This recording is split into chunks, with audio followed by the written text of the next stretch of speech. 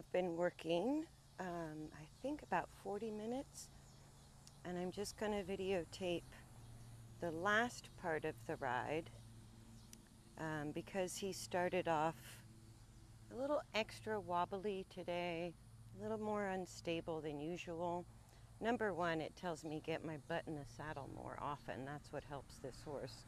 Even if it's hot, we can find a little bit of shade to walk around in.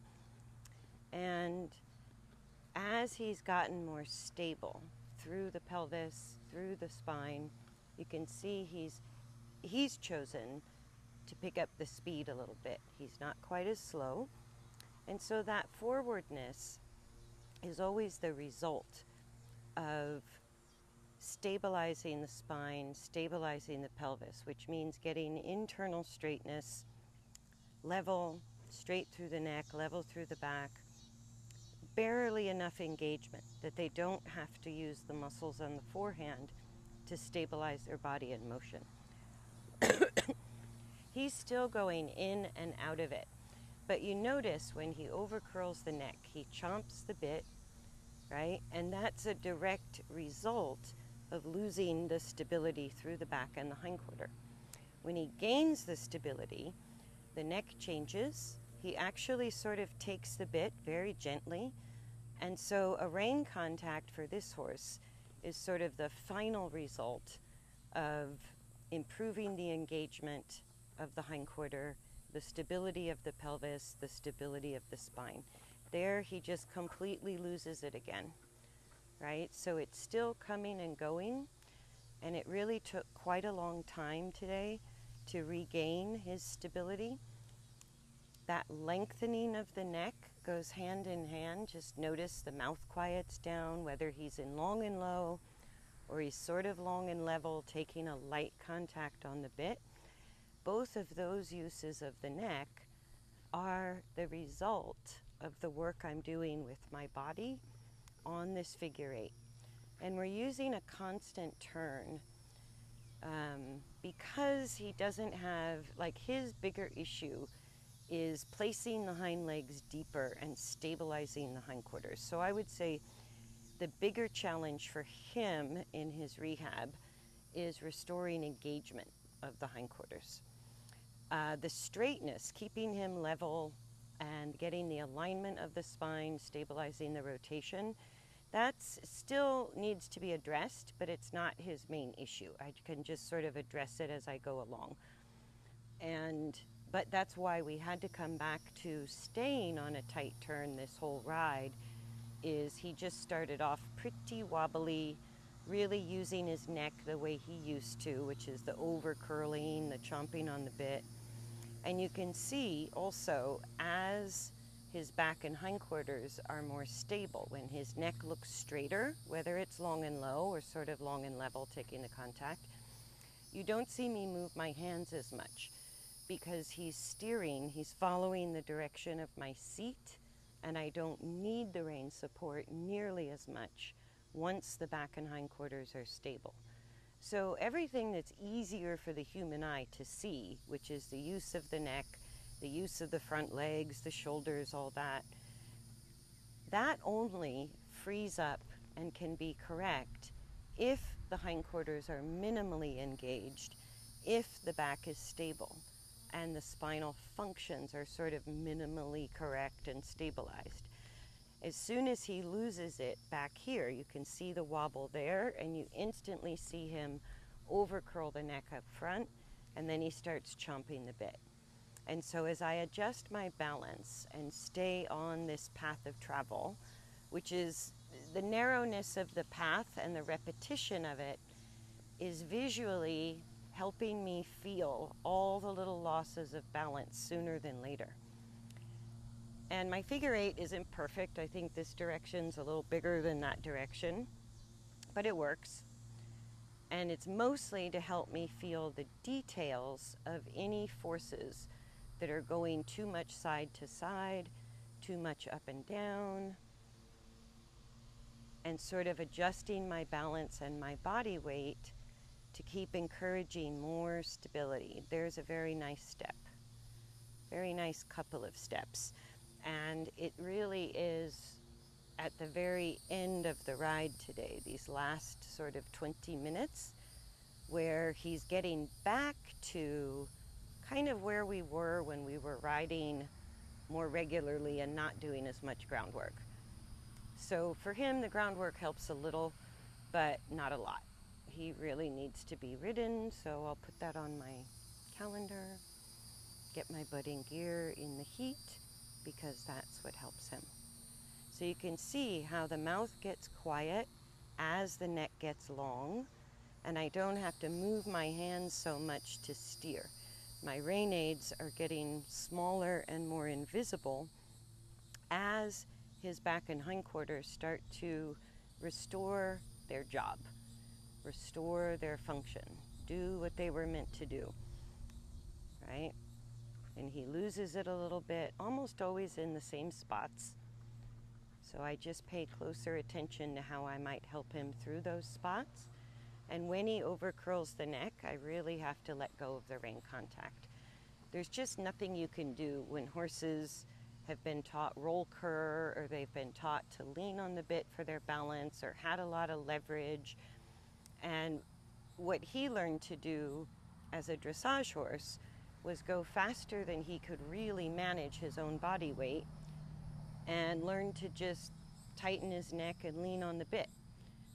And so I've had to retrain him or rehab him with almost no rein use other than little feels left and right alternately to try to help him keep the neck straight. And as soon as I hear him chomping the bit or I see him curling the neck, I just loosen the reins and focus from here back. And the better he does back there, the more he comes out of that terrible, disgusting old habit that was created for him. It was the last vestige of finding his stability given the parameters of what the rider was asking for. There. And what that caused was more and more instability through the back and the hindquarter. So driving the horse energetically into the bit looks like that. That's what it teaches horses, right? Letting him pick his speed, even though he started off really slow. You can see the more he feels stable, the more the neck returns a healthy function, the more he chooses to seek a little bit of rein contact. Very gently, very tenuously, but it's there a few strides at a time, right? The steering gets easier from the saddle. I don't work as hard as a rider. And right now, towards the end of the ride, it's kind of coming and going, so you can see the difference. We get a few good strides, like right there. Then we start to lose it in the turn, or we lose it when we go a little bit downhill, or maybe a tiny bit uphill, which you can't see, but he definitely notices. Right, that's a little better, although he didn't quite make the turn as smoothly as he did before. This is where he always loses it. So that was a little bit better, stepping through the tricky spot. And then he held his balance coming around that turn, and he had to slow down a little to do it. So again, if my focus is energetically forward into the bit, I'm never going to get this horse to rehab, because that's what he learned, and this was the result of it. He got very stressed. He probably has some neck arthritis as a result, which is why I can hardly touch the reins. And it made his back and hindquarter less and less and less stable. So reversing that use of his body, there, very nice, very nice. Reversing that use of his body is no small effort, and it takes a while. But as he starts to, I was a little bummed that he needed as much support as he did today, and that it took about 40 minutes to get him back to where I kind of thought we were before I did more groundwork. So, my bad. And he obviously needs me to support him through this a bit more, because he can't hold it without the three-dimensional support of the rider, or the weight of the rider. Sometimes just our body weight makes the biggest difference to helping horses stabilize the back and hindquarter. We don't have to do anything other than stay balanced when they lose their balance. but that weight can be a tremendous help. So I'm happy we got back to sort of where we left off in one ride, even though it took a while. It's in there somewhere, right? But what that tells me, the 40 minutes it took to sort of start finding the good steps again, and for him to feel stable enough to let go of the neck, relax, and pick up a little bit of speed, the fact that it took that long tells me I need to keep working on this, because I know to start offering more challenges when what took 40 minutes today takes 5 minutes. When I get on and I start to feel that stability and I start to feel these good steps at the walk in the beginning of the ride, then I know he's physically prepared for a new challenge or the next challenge. And when it still takes half the ride or more just to start to feel that stability and see these changes that are still coming and going even at the end of the ride, that just tells me we're not solid, right? But the exercise that achieved the good steps tells me I'm using the right strategy. This is going to work. I just need to repeat it and do it more often. Give him a little more time to make these physical changes in his body until he shows me through his movement, stability under the saddle, use of the neck, seeking the rein contact. That's when he's going to tell me he's ready for something more challenging. Right now, this is enough of a challenge that I need to stick with this sort of pattern and exercise until it gets easier. Time-wise, I got no freaking idea. Every horse is different. But I know when they get there. I feel it when they get there, and I know they'll all get there. It's just a matter of practice and finding the right strategy that gives me the improvement I'm looking for. And then it's a matter of building up the new habit of coordination in the nervous system, as well as developing the muscular support to retain that becoming the new habitual use of the body instead of this old business. Yeah. So that curling of the neck and chomping of the bit has been his unique sign of stress and instability. And it was perpetual when we started. So the fact that he can come and go in and out of it, right, as a direct reflection of restoring correct function through the spine and the pelvis, right? We're on our way, but kind of like us going to the gym, we're not there yet. Yeah. There we go. Give a little push. Give a little push. There you go. Yeah, and it's a good summer project to just get on and ride a figure eight. Even though we're both dripping in sweat, neither one of us is breathing too hard. So we're not creating stress in the work. We're just working on coordination and muscle use. And there, with his nose on the ground, taking the reins all the way to the buckle, right? I feel softness coming through under the saddle. That's where he's restoring some of the natural length of the top line muscles. And again, he can't stay there for very long because his skeleton has a little bit of a wobble and his muscles have to shorten up again in the neck and the back at the same time in order to regain his stability in the way his body was used to. So breaking habits is kind of a big deal. You go in and out, but when I start to feel the new and better movement coming sooner in the ride, or lasting for more strides at a time, or getting there with sort of less of a rein aid, less of a humongous weight adjustment in my body, when all of those things start to feel easier, that's how I know he's starting to own it as a new way of moving. So until I feel that, I mean, if the weather permits and I can play a little bit with trot and canter, especially on the ground, I can throw that in the mix. But even if I can't do this, we're just coming into the hottest 3 months of the year. So even if we stick with this, maybe for another month or more, it's still, he's just going to continue to improve, right? Because it's really about focusing our efforts on strengthening the weaknesses, changing the coordination, number one, and then strengthening the coordination in the way he should have it.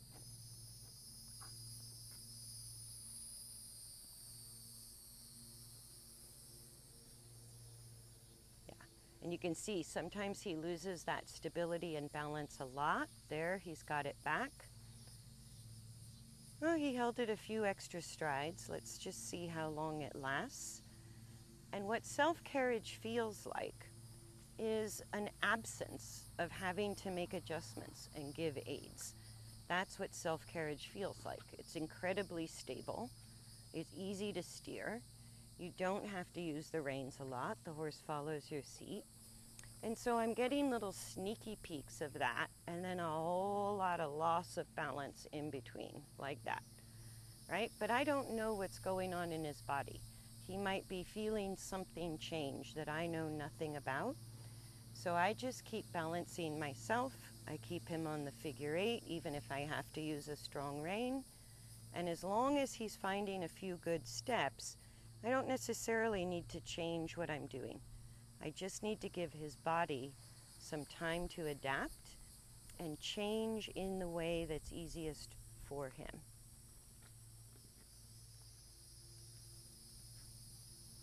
And I think that's about 15 minutes. Maybe we'll just do a few more minutes, but you can see sometimes the coming and going of the balance versus the imbalance is subtle, and sometimes it's dramatic. And it doesn't matter. Imbalance is imbalance, and balance is balance. Yes, there I get a breath, a few strides, a nice little taking of the rein contact on his part. And he held it through that turn where he was struggling. So something might have changed, and we get distracted by a fly and we fall apart. Yeah, and we come back together. Yes. So the way I know the ride was successful is by the end of the ride, no matter where we started, and we did not start off in a great place today, but no matter where we started, I'm getting to those good steps with less effort on my part, right? So the aids feel lighter. The timing of the aids is less, so it's like instead of constant aids, it's sort of, I have to give the aids with more time in between because he's carrying himself. And he can string together more and more strides of those good steps. And I think people expect horses to get their balance and keep it, but they don't. It's just like us. We get our balance, we lose our balance. When we're learning to ride a bike, we fall over a lot. We get it, we don't get it. Then all of a sudden, something kind of clicks, and we get that coordination, and we finally have the muscle strength to actually pedal that bicycle all the way down the street. But until then, we don't have the coordination. We don't have the muscle support for the coordination to ride a bike. So all those times we wobble, we have to stop, we go slow, we lose control a little, we fall off, we fall over. All of those are part of the process of learning that coordination. And so it's the same for a horse. It's not an instantaneous frame that you put them in and then voila, they're miraculously in balance and they just stay there. It's a process. It's a developmental thing where he gets better, he gets worse, he gets warmer, he gets colder. He loses it a little, he loses it a lot, he finds it, he holds it for a few more strides, then he loses it again, right? And that's really what the process of rehab looks like. And it's pretty slow, and it isn't exciting to watch because externally we don't look like we're doing very much. internally, we are both busier than a one-legged man in a butt-kicking contest. This takes all of my concentration to be in the right place at the right time, and it obviously takes all of his attention to feel his way through this, to sort of work through the resistance I give him in the aids and discover changes to how he coordinates his movement. It's a big deal, right? So, like I said, I get good steps, I get not so good steps, but the whole focus where we are busiest is between him and I, like two dancers. We feel each other, we do this dance, but nobody else can really see what it looks like. But we feel it very clearly, right? So I'm teaching him how to be a better dancer, which means I have to be a pretty good dancer myself, even when he loses his balance. But I can't dance for him. I can't hold him on those footprints or make him use his body, even as his dance partner. He's got to figure that out for himself. And that's what self-carriage is. So I think he's having, deep, yes, deep changes through the back muscles. So I think I'll wrap it up there. Before I did all the groundwork, he actually had sort of arrived where I wanted him, and we seem to have lost that. We've taken a little bit of a step back. So it is what it is. I just show the work of the horses. And just when you think you know a thing or two, the horse makes a liar out of you. That's just how things roll. So this is what it looks like today. And the next time we'll do a check-in, hopefully we see a little bit more improvement. But at least with the 2 videotapes today, you can kind of see where we started today and also where we're winding up, right? Which isn't as consistent as I would like by the end of the ride, but far more strides of balance coming into the figure 8, definitely compared to where we started today. And that's kind of the best we can do with us and with our horse, is just keep looking for those good strides where everything gets easier, more stable, and lighter, and then manage the loss of balance sort of as efficiently as we can until the horse goes, okay, I got it again. I'm back on the bike. I can pedal a little bit more. So hopefully that helps someone out there who is rehabbing their horse from lameness, like this guy with navicular and ring bone. At least he's not lame, but we still have a little ways to go to build up where he should be strong.